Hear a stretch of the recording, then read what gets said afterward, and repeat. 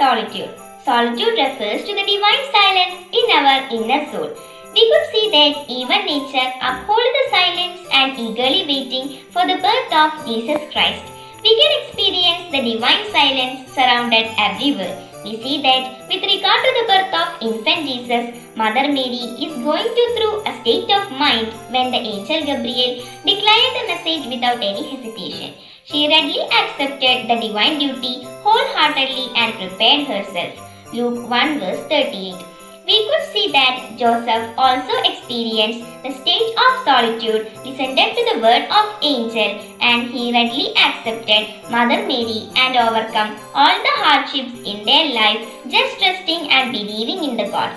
Next, Jesus Christ's solitude and silence is a major theme in the Gospels. Ongoing intimate relationships with his godly Father was a source of his conviction, wisdom, power is highlighted on every page of the Gospels.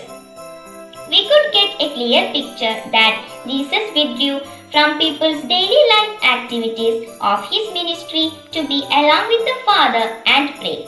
It shows the intimacy with God, since Jesus gave priority to remain silent in his life at the time of taking decision, control over his troubling emotions like grief, even at the time of death on the cross. Let us try to practice the quality of silence as Jesus invites us to join him in his solitude, so we can know about the Father and share his love with others. In Mark 1 verse 35, it is highlighted that very early morning it was still dark.